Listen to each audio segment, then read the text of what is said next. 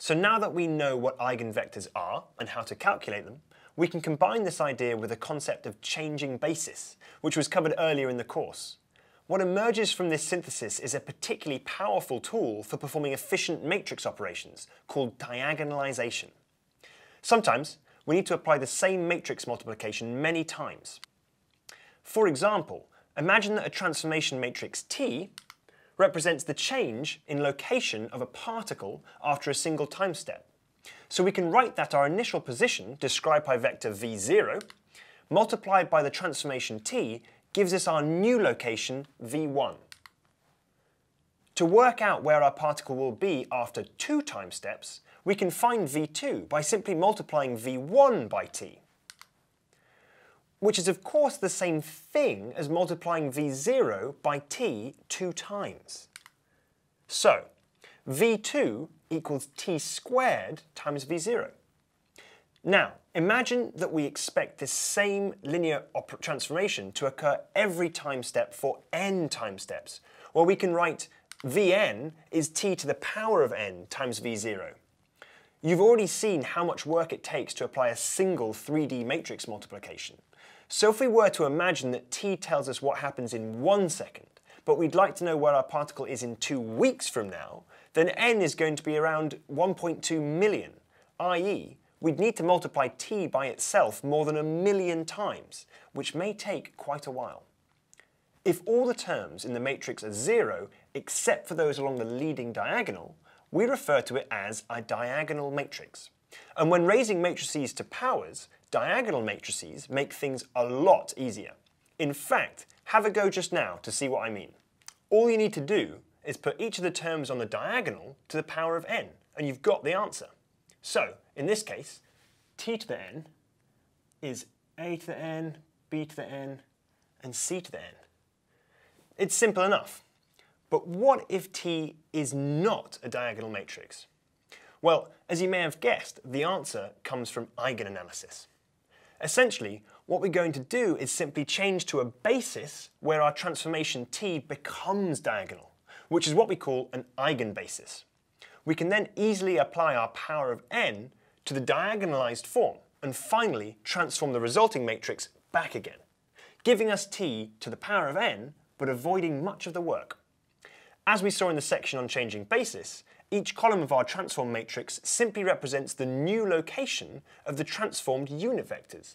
So, to build our eigenbasis conversion matrix, we just plug in each of our eigenvectors as columns.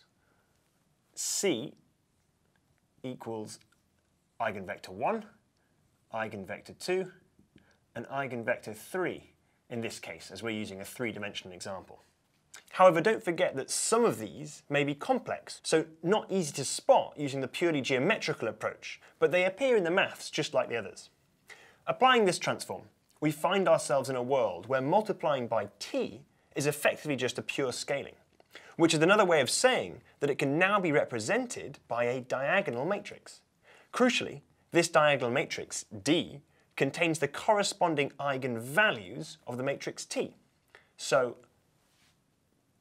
D equals lambda 1, lambda 2, and lambda 3, with zeros elsewhere. We're so close now to unleashing the power of eigen. The final link that we need to see is the following. Bringing together everything we've just said, it should now be clear that applying the transformation T is just the same as converting to our eigenbasis, applying the diagonalized matrix, and then converting back again. So T equals C D C inverse, which suggests that T squared can be written as C D C inverse multiplied again by C D C inverse. So hopefully you've spotted that in the middle of our expression, on the right-hand side, you've got C multiplied by C inverse. But multiplying a matrix and then by its inverse is just the same as doing nothing at all. So we can simply remove this operation. Equals C D D C inverse. And then we can finish this expression by saying, well, this must be C d squared C inverse. We can, of course, then generalize this to any power of t we'd like. So finally, we can say that t to the power of n is going to equal c d to the power of n multiplied by c inverse. We now have a method which lets us apply a transformation matrix as many times as we'd like without paying a large computational cost. This result brings together many of the ideas that we've encountered so far in this course, and in the next video we'll work through a short example just to ensure that this approach lines up with our expectations when applied to a simple case. See you then.